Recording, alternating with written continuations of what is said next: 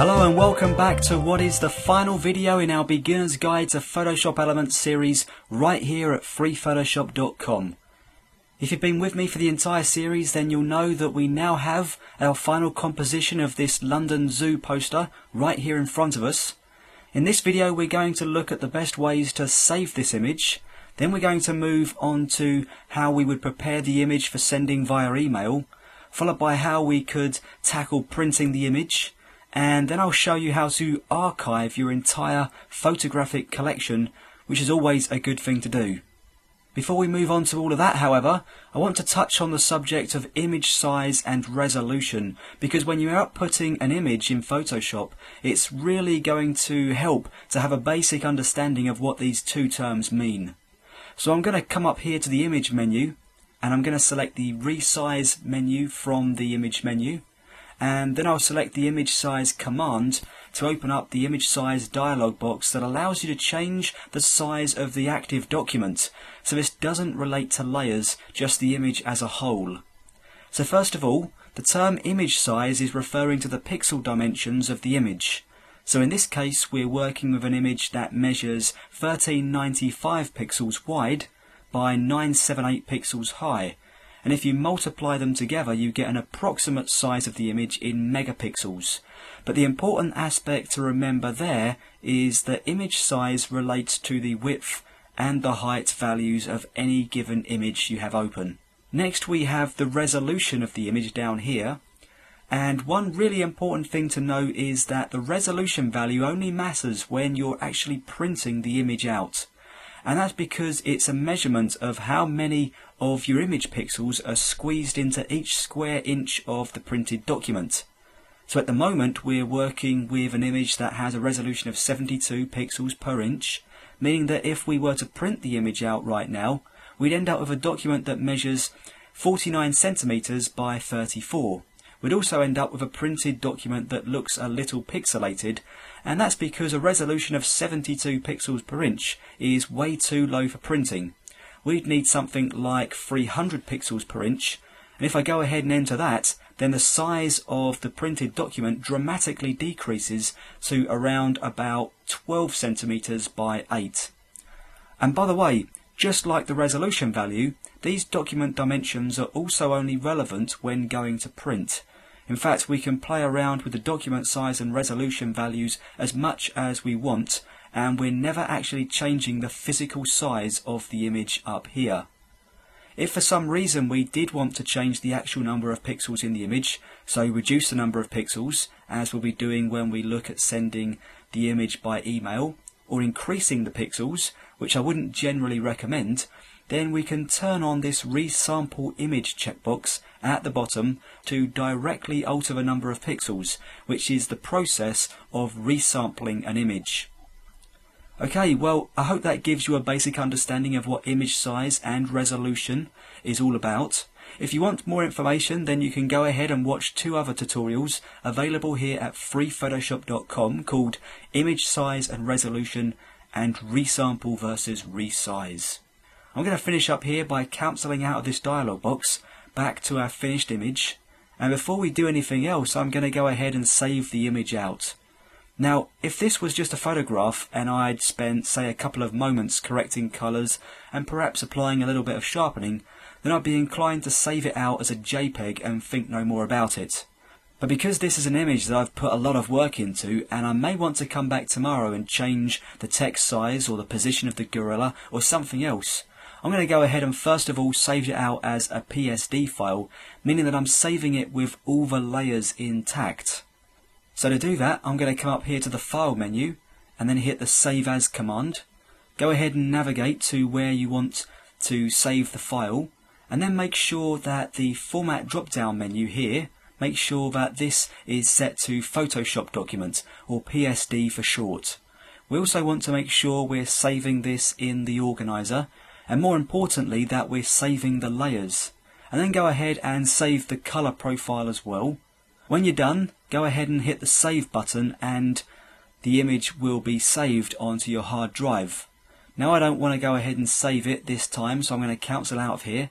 I've already saved this file before, so I don't want to save it again in this particular example. The next thing you may want to do is save the image as a JPEG. Now, unlike the PSD format, a JPEG is a file format that supports compression.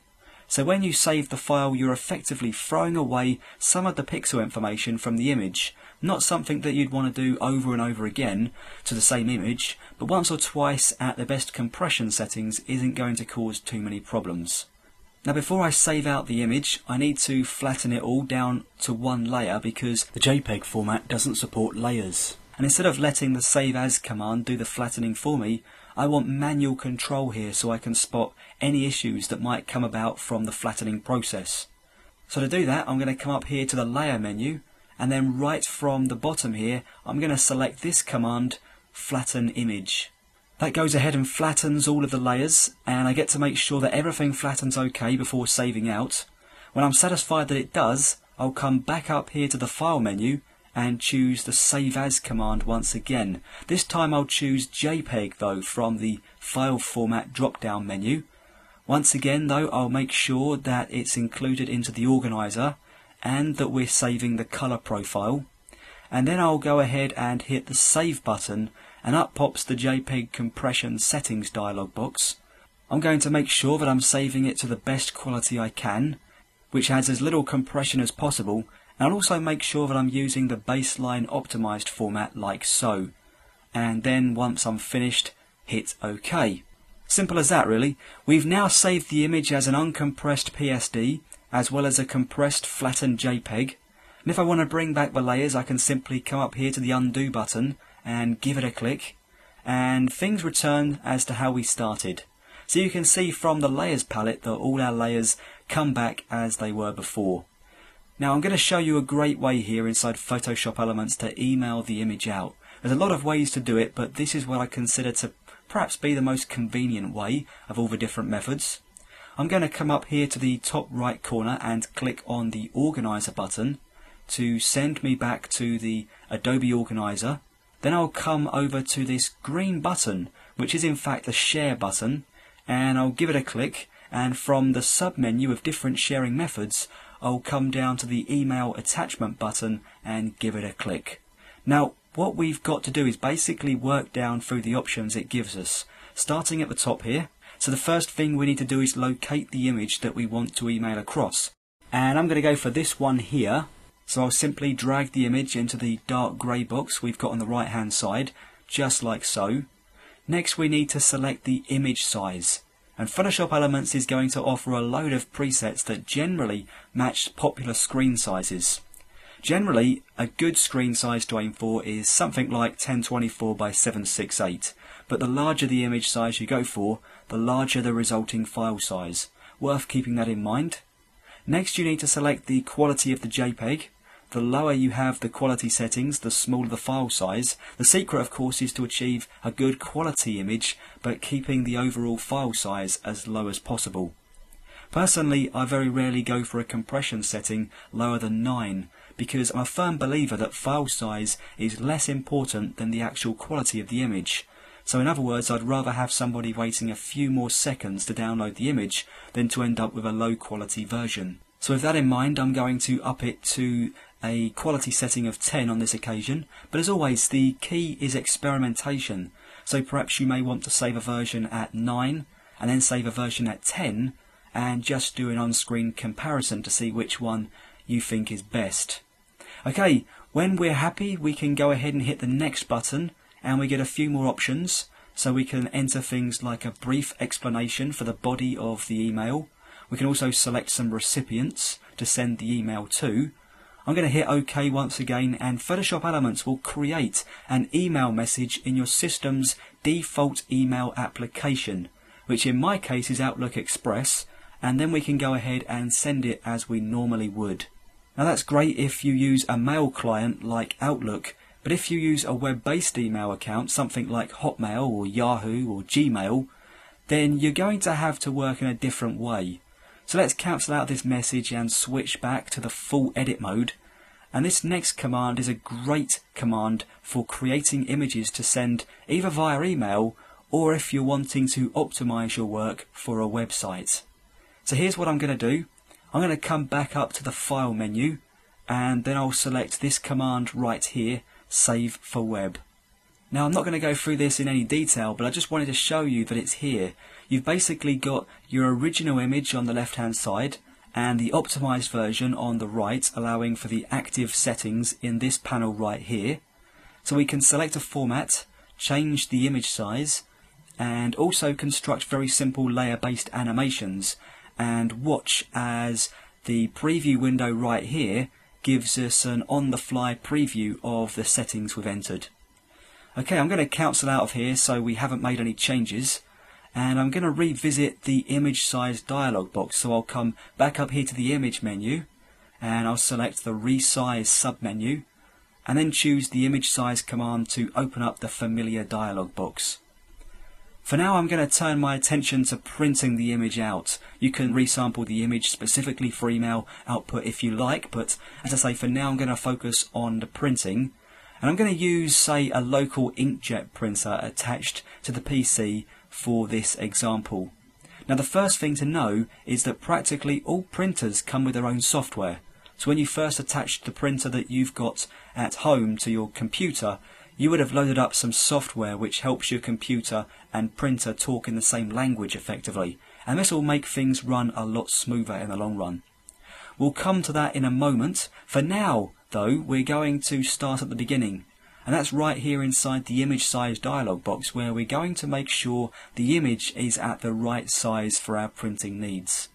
Now at the moment, of course, we're going to print an image that's 49 by 34 centimeters big, and that's a little bit too big for what we want, so I'm going to change the unit of measurement first and foremost to the inches measurement.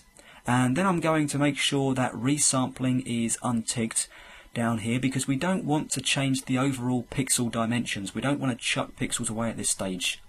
Next I'll change the width of the image to 10 inches. And because we're not resampling, we're going to maintain the same proportions. So we're going to be printing what is approximately a 10 by 7 inch image at a resolution of 139.5 pixels per inch. To accept those changes, I'm going to hit the OK button, and we now have the correct size image for printing.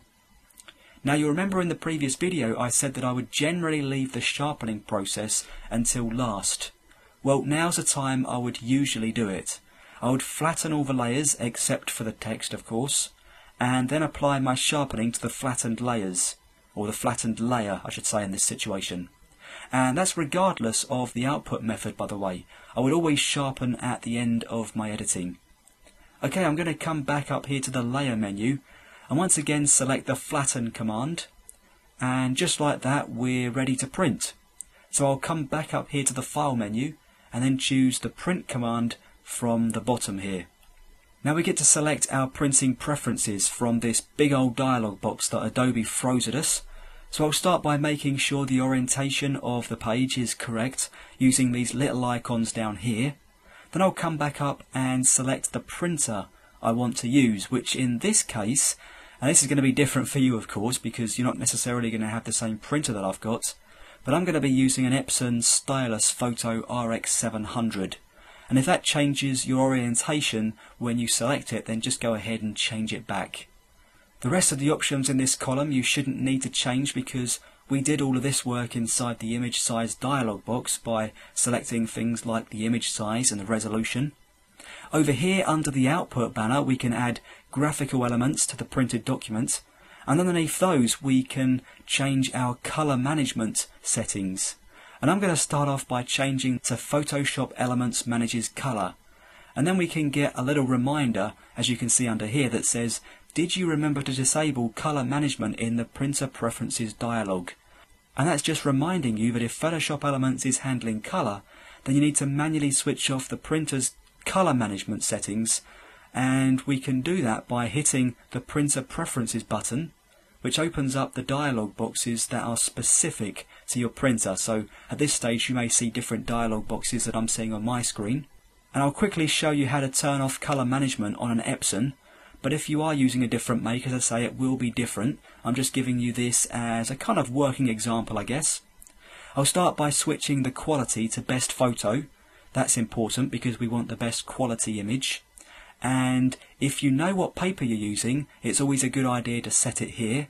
That really will improve the quality of the final print. For now I'm going to go into the advanced settings and then I'll click continue. Then under the colour management options I'll select ICM and then turn the colour management off. I can then click OK to return to Adobe's printing dialog box. And I'm going to leave the other two options as they are, and then when I'm ready to print I'll be able to just simply hit the print button to send my document to the printer. But just keep in mind that what we've done inside this dialog box importantly is that we have told Photoshop Elements to handle the colour conversion as it sends it to the printer, and then we've gone into the printer's own dialog box and turned off the colour management settings for the actual printer. So all the colour management, everything that's happening in the conversion of colour from how you see the image on screen to how you print it out, is happening courtesy of Photoshop Elements. When you're done, you can go ahead and hit the print button to send the document to the printer. For now I'm going to hit cancel though, because I'm not going to print anything inside this tutorial. I just wanted to show you an example of how to do it. And I have one last notion to pass to you before we call it a day, and that's backing up your images. I'm going to switch back to the organizer and then come up here to the file menu, and you can see we have two options. One to back up our image catalogue and one to restore it. Now I would highly recommend you back up your images just in case you delete some by mistake, or perhaps your computer crashes and your hard drive malfunctions. Whatever the reason, you've got to ask yourself, how would you feel if you were to permanently lose all of your images inside your collection? To safeguard that from happening, here's how I work. I have an external hard drive connected to the PC, and you can get hold of some high capacity external hard drives for some really great prices these days. And I basically keep all my images and important documents backed up on that. You don't even need to have the thing running all the time. You can also back up on another external or internal hard drive, I should say, or even a web-based backup location. I would highly recommend the external hard drive though. It's a really cheap and reliable way to work. And that just about wraps things up. I know we covered some of the more technical ground inside this video, but I really hoped you picked up some useful tips and tricks throughout the series, and are now altogether more confident when it comes to taking advantage of the wonderful application that is Adobe Photoshop Elements. Thanks for joining me here as always at freephotoshop.com. Please send along any comments you have on this series or any tutorials that you watch on the site. I'm always pleased to receive them. For now, thanks for joining me, and I'll see you back at the freephotoshop.com website.